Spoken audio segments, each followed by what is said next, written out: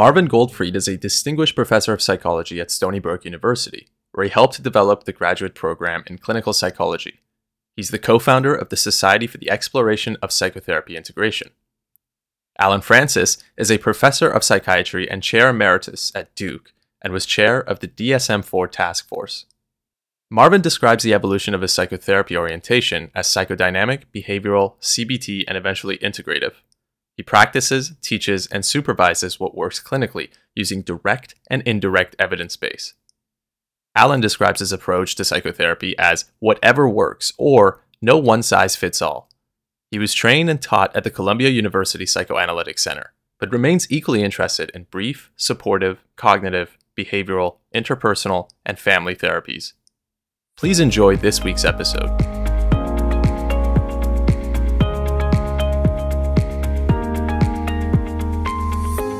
Good morning and welcome to Talking Therapy with Marvin Goldfried and his esteemed colleague. Hey, Marvin. Always good to see you. Alan Francis. Oh, yeah, that's right. You didn't forget, right? Sometimes. The last thing to go at our age. I'm getting close. Names, especially our own. Anyway, this is going to be a fun podcast, like other podcasts, but I think this one in particular because it's an interesting topic, and that is complicated grief. Is there such a thing? Is it different from depression? How do we treat it? And I know you've had lots of experience with this through DSM.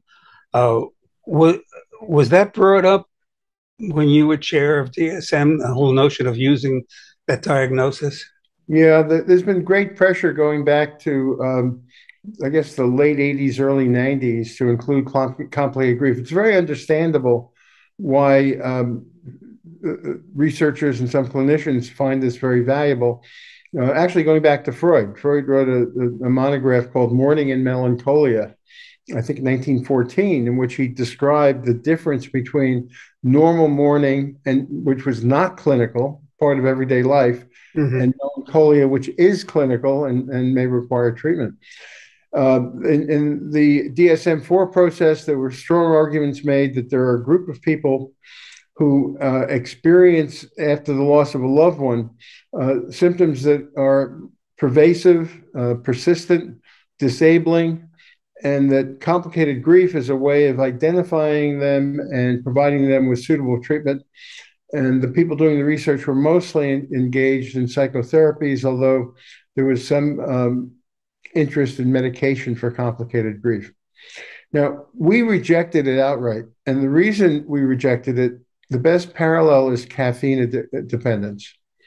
We did not include caffeine dependence in DSM-IV. Why? Well, 90 million people in America may have caffeine dependence. This is my cue, right? It's a very... Drink my coffee?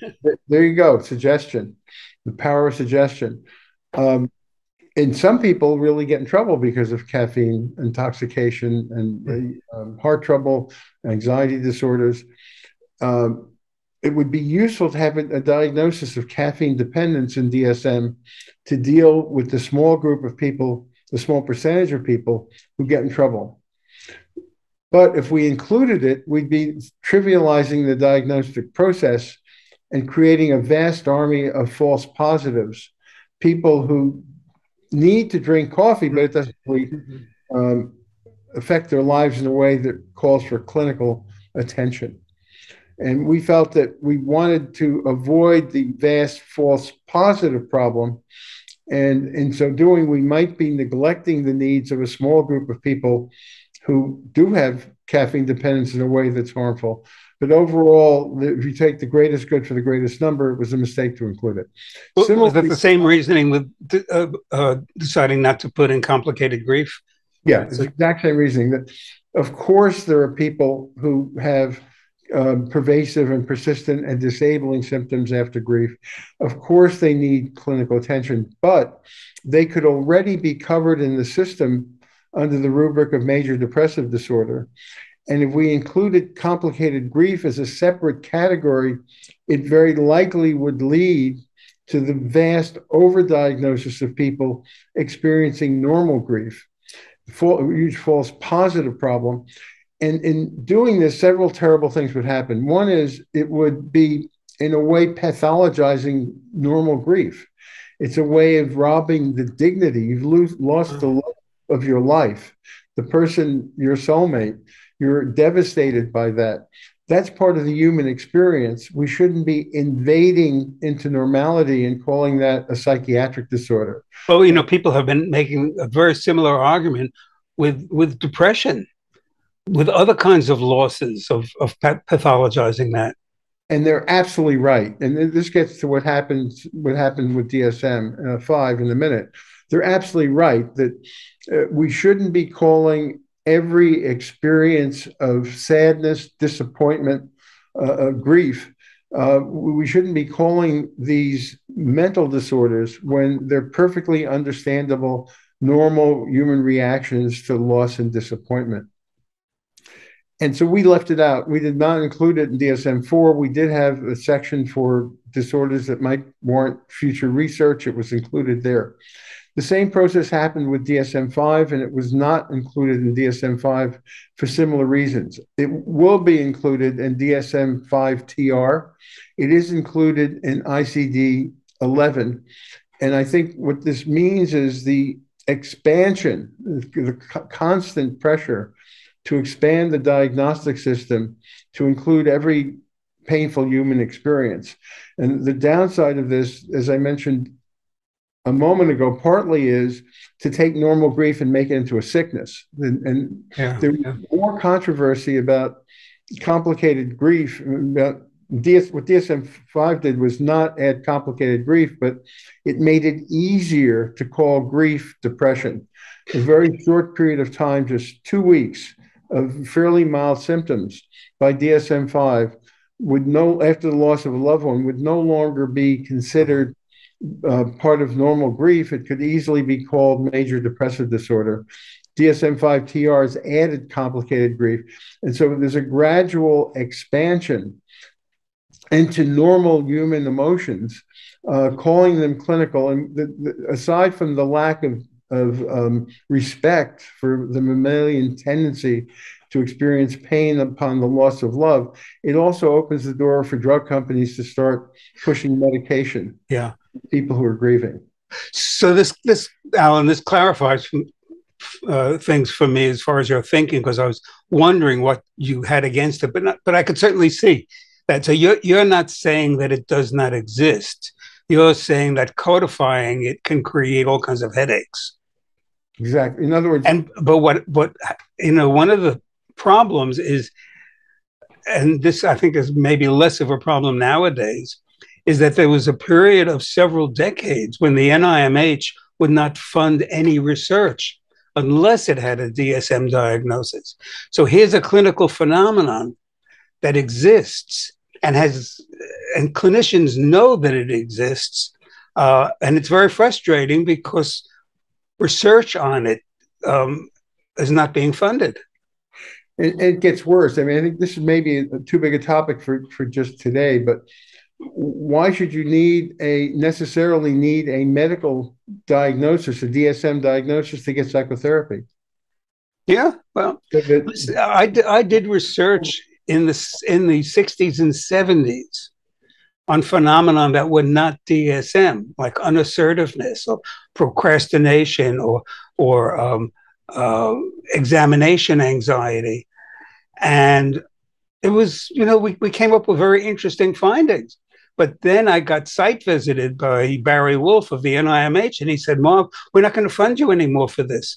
You've got to have a diagnosis." We had manuals, but we didn't have a diagnosis. I think that was a terrible mistake. It's one Freud anticipated, that in Berlin in the aughts and early teens, they began opening psychoanalytic clinics. And he was worried that if they got state funding, the process of doing the treatment would be distorted.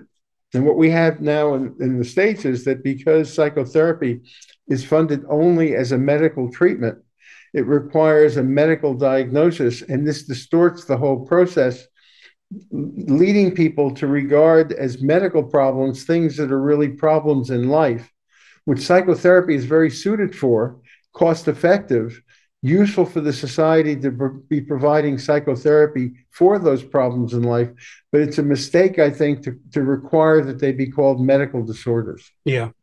No, that certainly is a hot issue, but let's not go there, because I think there's much more it would be helpful for us to talk about specifically with regard to complicated grief. You know, an interesting experience I had was, God, it was like 40 years ago, a little over 40 years ago. I was on sabbatical in San Francisco Bay Area, and at Langley Porter, they had a clinic run by Marty Horowitz, and one of the psychiatrists that worked there was Charlie Marmer. And it was for stress and anxiety. And I vividly remember over lunch with Marmer, him saying, you know, we see a lot of people who are anxious because of the failure to grieve. And this is missed by a lot of clinicians. And he was lamenting this over 40 years ago, that this could be missed clinically. And I think, you know, one of the side effects of it not being a DSM is that a lot of clinicians miss it. And I don't know how much experience you've had. I have had about a handful of cases of this. Well, I think the best way of dealing with a complicated situation where everything you do will create problems, for me, the best way is going back to what Freud wrote more than 100 years ago, to try to separate normal mourning, non-medical condition, from melancholia, which can be more comfortably classified as a clinical condition. And DSM allows that when someone has complicated grief, another way of seeing that is that's major depressive disorder, that the grief has at this point become severe enough, pervasive enough, disabling enough, it goes beyond what can be expectable for normal reactions to loss. And again, this has to be, let me just say one thing, this has to be culturally corrected. Uh-huh. But in some cultures, if someone grieves for the rest of their lives, that's perfectly normal. That to not do that would be culturally asymptotic. That we have to take into account what's expected for that person at what point in life. Like grieving for kids, it's a very different thing losing a child versus losing an aged parent.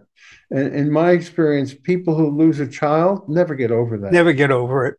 No, it's an everyday. Right, or survivors of the Holocaust. Right. Never get over it, and even generations after that. And just to remind me again, in Freud's paper, Mourning and Melancholia, was the essential difference that with melancholia or depression, he described it as a kind of a self-anger, self-blame. He gave a pathogenetic explanation that had to do with the psychology of the person. I don't think that that's particularly useful at this point. I don't think that there's one set way to explain why someone has a much greater grieving reaction than another person, except the circumstances we're just describing, that certain situations are so absolutely outside human experience that they have a different impact on people, like losing a child, especially losing a child traumatically, or being in an environment that's beyond usual human experience. The people in camps in Syria, they're not going to leave those camps and then have happy lives. That this is something that will be with them. The loss of family members, the loss of their previous, will be with them. And I don't think it's useful to necessarily, at this point, have a separate diagnosis for complicated grief. I think when clinicians need to provide a diagnosis so that they can get reimbursed and so that they can treat the person, major depressive disorder serves just fine. That adding complicated grief to the system, reducing the duration and severity requirements for grief, means that lots of people will be seen as having a psychiatric illness who are really just losing a crucial person in their lives and having perfectly normal reactions to it. Should some of those people get psychotherapy? For sure. Will medication help them? Maybe in some cases, but probably not in most. Yeah. I hesitate even using the word diagnosis. but not recognizing that certain symptomatology, like depression and anxiety and emotional lability or sleep problems, things like that, not recognizing that this may be linked to the failure to grieve is serious. Because I remember one person I saw who for years was getting all kinds of other treatment that was not relevant. Right. And the only way I saw that link was that this person had a theme of loss in their life. And I think that was one of the kind of the indicators. There was a theme of loss. And then when there was a loss, there was an exacerbation of the anxiety and depression. And it turned out that this person never grieved for a significant other early on. And this sounds very weird, but we did grief work for that significant other. And she went to the cemetery and cried and things like that, and looked at pictures of the significant other and felt better. And the anxiety and depression went away. And it's like, it was like out of a movie, you know, that.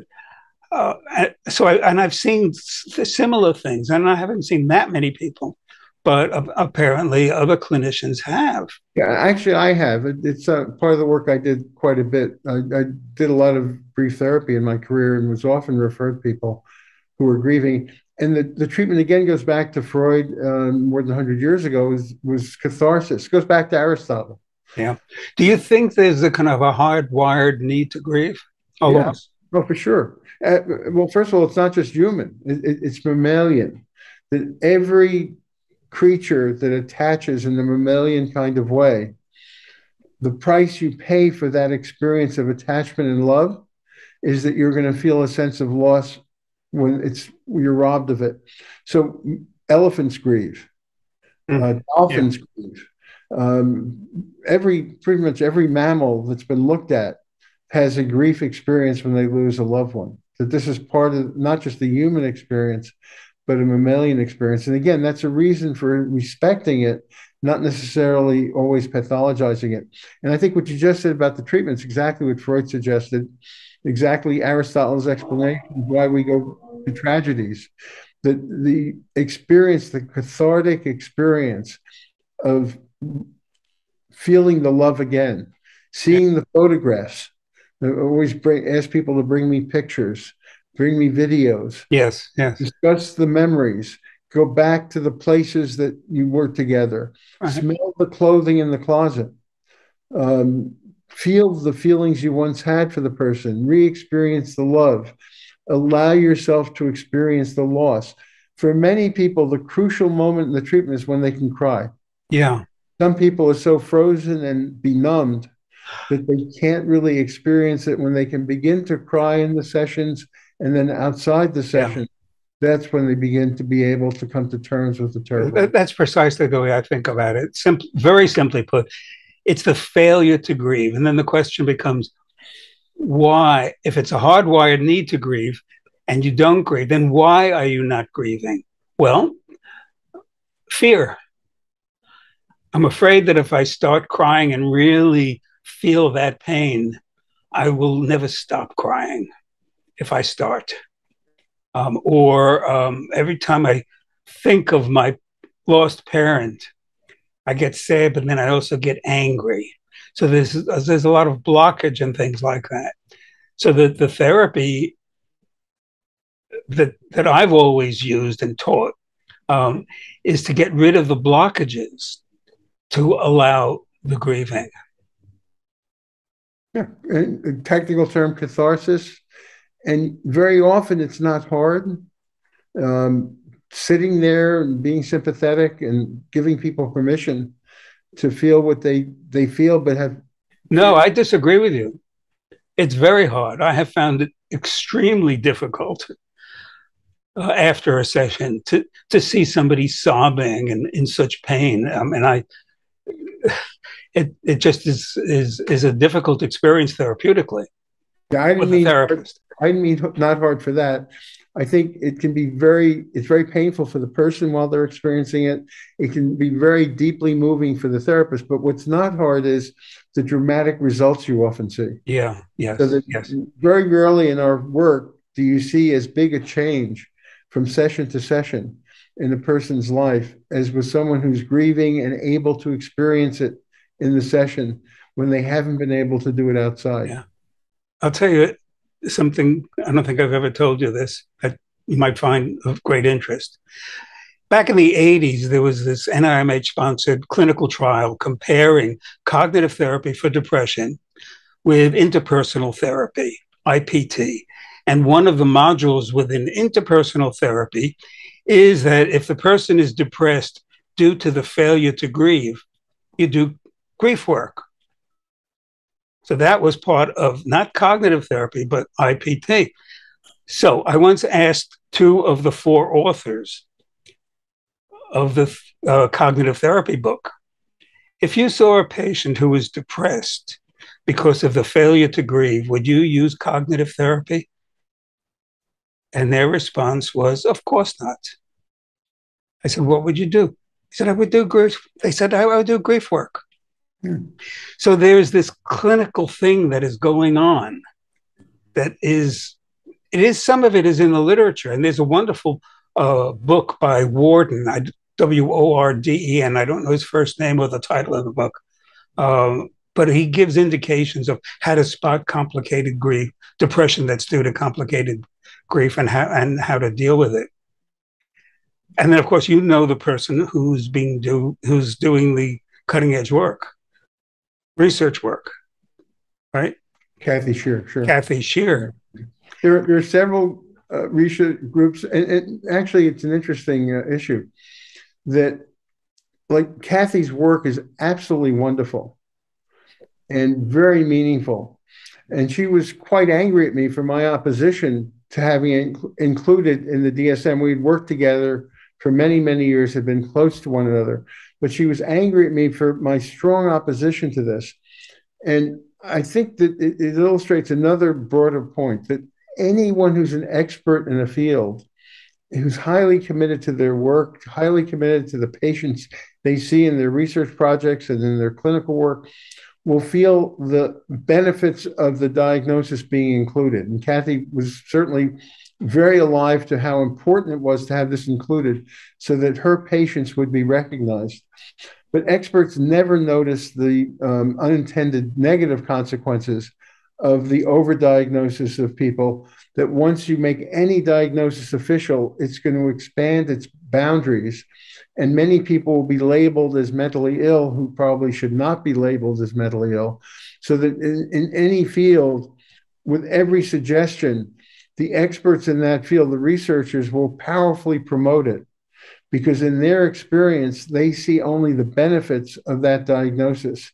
They don't experience the risk. And the risk here is very clear. Primary care docs, if you're a primary care doc and you have someone who's grieving, and you make the diagnosis of complicated grief, and there's no psychotherapist in your area you can refer to, which is the norm in America. It's very hard to find a psychotherapist you can refer to, especially if someone can't self-pay and doesn't have fancy insurance.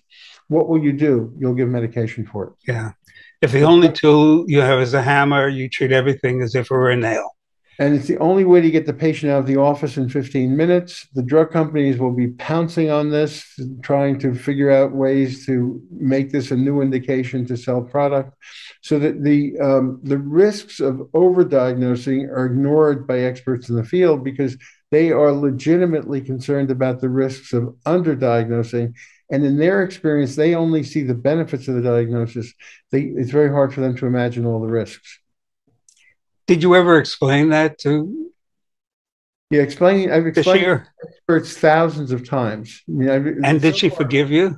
No, well, as a friend, but not as a colleague, I think. That I've worked with thousands of people in the diagnostic system. I've never had one of them ever say, my diagnosis is subject to overuse and misuse. Why don't we make the criteria more stringent so that it won't be applied to people in a way that may be harmful to them? That has never happened. That almost every expert I've ever met always wants their diagnostic criteria set expanded. I saw a patient last week, or in our research clinic, we saw a patient last week, and it didn't fit the DSM criteria, and they really deserve the diagnosis. I've heard that hundreds, maybe thousands of times. I've never once had an expert come up and say, my diagnosis is too easy to get. I'm really worried about the false positives who may be misdiagnosed. Maybe we should make the criteria a little tougher. No one's ever suggested we should take my diagnosis out of the DSM because it's being misused. Everyone's always clamoring to include their diagnosis. Well, let me throw a question at you before we end today. A little bit out of left field, but be curious as to your thoughts on it. I like the image of you in left field. Left field, yeah. Catching the. I'm the catcher, and you're throwing. Reaching over the stands and saving the. You're thinking of preventing the home run. Yeah, you're thinking of Sandy Ambrose, but go ahead. Okay. No one else will get that right. Okay. Maybe it's also in right field or center field, but that wherever it's from. How close do you think complicated grief is to PTSD? Well, it's interesting. Just 15 minutes ago, I was reading an article about the death of Naomi Judd, and she committed suicide about 4 months ago, and the coroner's report came out, and the family's response to it. She shot herself. She had bipolar disorder throughout her life, and they introduced the idea that she also had PTSD. That at this point, it's very easy to pile on diagnoses and to see each person as having multiple comorbidities, that the system has been so split into small pieces that individuals, when they have any one problem, can often seem to qualify for many other problems. It's certainly true that if you've seen your child run over by a truck and smashed into a pancake on the road, that you're going to have both complicated grief and you're going to have PTSD. Yeah. No, I'm not talking about both, but I'm talking about some of the mechanisms. And I think it was once in one of the DSM versions, but I could be wrong. And that was the definition of PTSD as having an event, having a stressful event. What's that? Outside normal experience. Outside the normal experience, yeah. Right. That you just can't get your head around. Well, that's the idea, that the diagnosis of PTSD has been broadened out of all recognition from what it initially was meant to be. And initially it was to be for really extreme experiences of the kind I just mentioned, the terrible accidents, rape, war experiences, not the death of your parent in the hospital at the age of 90. Not expectable deaths even of a younger person. If it's expectable, it's part of life to lose someone to Hodgkin's cancer at 60. That's not really meant to be PTSD. It's a terrible trauma. It's a horrible source of life pain. Mm-hmm. It may cause complicated grief, but that's not meant to be the definition of PTSD. Yeah. Okay, so I guess the take-home message, if we wrap it up, is that, diagnosing something as complicated grief is a slippery slope, and you can get false positives, and you could undermine something which is part of the human, pathologize something and make it outside the human experience. But from a clinical point of view, and also the need for research on what works, the failure to grieve can create all kinds of problems. And if that goes on over a period of time, then it might be a good idea to have some kind of intervention. And one of the problems is that we have to pathologize someone to get them psychotherapy. Well, that my friend is a can of worms. Yeah. Problems like one last thing in my opposition to the loosening of the definition, the exclusion of grief as a reason for giving a diagnosis of major depression for DSM-IV. The people working on DSM-IV said, well, you know what? When you have a divorce, That causes sadness, but we don't stop the diagnosis of major depression. Why should it be different for grief? It's exactly the point you made earlier, that many of life's losses can lead to the experience of grief and seeming major depression. Why don't we have them as exclusions? And my argument was we shouldn't make it easier to give the clinical diagnosis of grief in situations where the person's having an understandable human reaction. We should make it harder in these other situations to pathologize it. If someone has 2 weeks of feeling bad after losing their job, that's not a psychiatric condition. That's a life problem. Yeah. Does that person often deserve psychotherapy? Because that may help them for sure, but it shouldn't necessarily be a medical condition that's being treated. We shouldn't turn normal, expectable human experiences into mental disorder. Well, it's a political and, even more important, an economic issue. And but we'll end on that note, and hopefully watchers and listeners will have a better understanding of this. And I have to say, I have a better understanding. I do appreciate talking to you, Alan. Yeah, and one thing, just one last thing. I think that one of the ways to make this better would be to allow brief treatments without a medical diagnosis. That allowing people to have 10 treatments that are covered by insurance without a diagnosis would be interesting. Cost effective. It would reduce by far the amount of medication that's being used, because people could get therapy they need instead of being forced into medication. And most people don't want more than, or need more than 5 or 10 sessions to deal with problems of everyday life. Yeah. We could help people with psychotherapy for problems of everyday life if we made brief treatment freely available without a medical diagnosis. Okay, on that note, see you, Marv. Take care. Next week. Stay safe. Bye-bye. You too. Bye-bye.